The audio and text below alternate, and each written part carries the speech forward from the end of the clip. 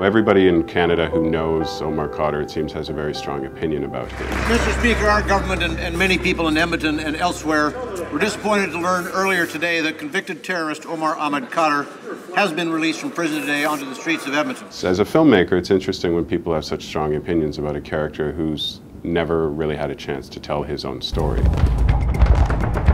And something just exploded beside me. I got tossed, I don't know, 2-3 meters back. I got up, and that's when I lost my left eye, and my right eye was pretty badly damaged. The helicopters and the airplanes starting coming, just wave after wave.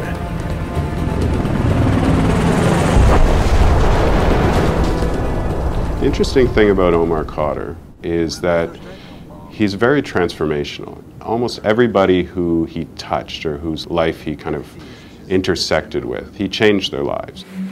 I heard about a young Canadian kid who was detained abroad, but there was not much information about him. I wanted to do something. I was just so offended that law could be so subverted. Dennis Edney, his lawyer, tells this story about going down to Guantanamo Bay and meeting Omar Khadr for the first time. And he walked into the cell as a lawyer, and he kind of walked out as a father. It touched him in a way that I think he's always struggling with and balancing. You know, to be both a lawyer for your client, but also to be an advocate and maybe even to cross the line and feel like a father figure.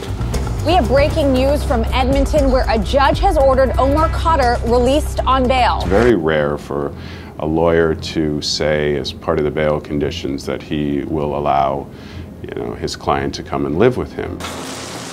It's taken too many years to get to this point.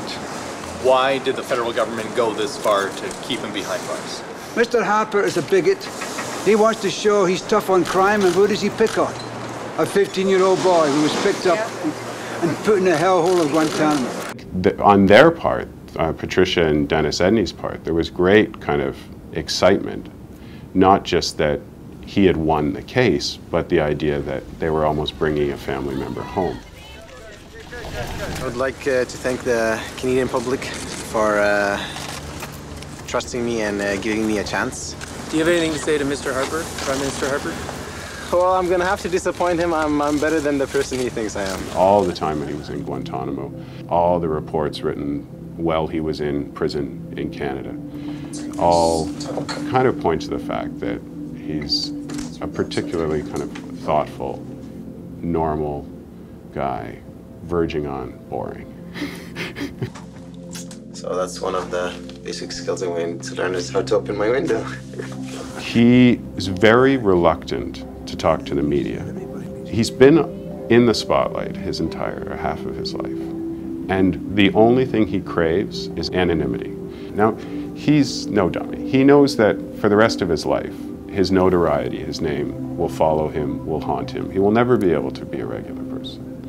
And yet that is what he craves. I don't wish people to love me. I don't wish people to hate me. I just wish for people to just give me a chance.